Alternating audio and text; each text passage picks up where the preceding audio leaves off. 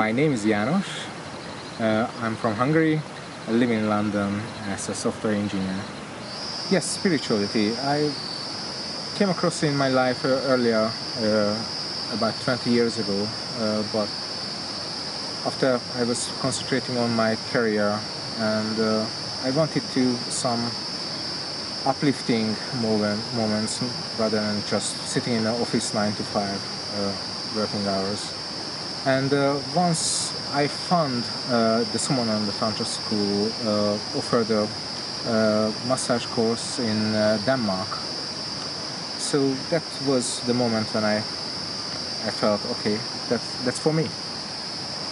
Before going to the course, I did not expect any spirituality there. It was just a normal massage course, but there I got so important teachings of spirituality, like introduced karma yoga and so many aspects of spirituality. So after that course, I had to take a pause until I digested all the information I got. And only half a year later, I joined the next course. So it's definitely not just a massage course. Since then, I joined many courses with the school, and my daily life has changed dramatically, I would say. I changed my morning routines. I have changed how I see people, even how I perceive energies from others. So it helps me in loads of aspects. Progressing spiritually is,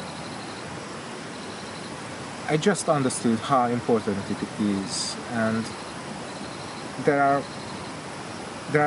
is a gift being a human being, and I don't would like to lose this opportunity, and I don't want to waste my life. Every single moment is important. Becoming a spiritual teacher was an easy step forward to just joining to this meditation teacher course with Somananda Tantra School. And it's probably projecting my life where I would like to ahead. First of all, I deepened my meditation skill. Actually, I learned loads of meditation techniques which was brand new to me. And I learned loads of aspects how to teach someone, how to become a spiritual teacher as well, which is not as everyone thinks, just same thing like going to the school and teach even information technology or something like that. So as a spiritual teacher, it's a really important role. You're going to change people's life, spirituality itself, and it has to be really accurate, it has to be really projecting, it has to be captivating for them. And this is what we learned here on the teacher training course as well. Every day we had hatha yoga sessions, and also we learned sun salutations, and we have to teach sun salutations, so we practiced a lot. And as a result of that, I lost 10 kilos here, which is amazing.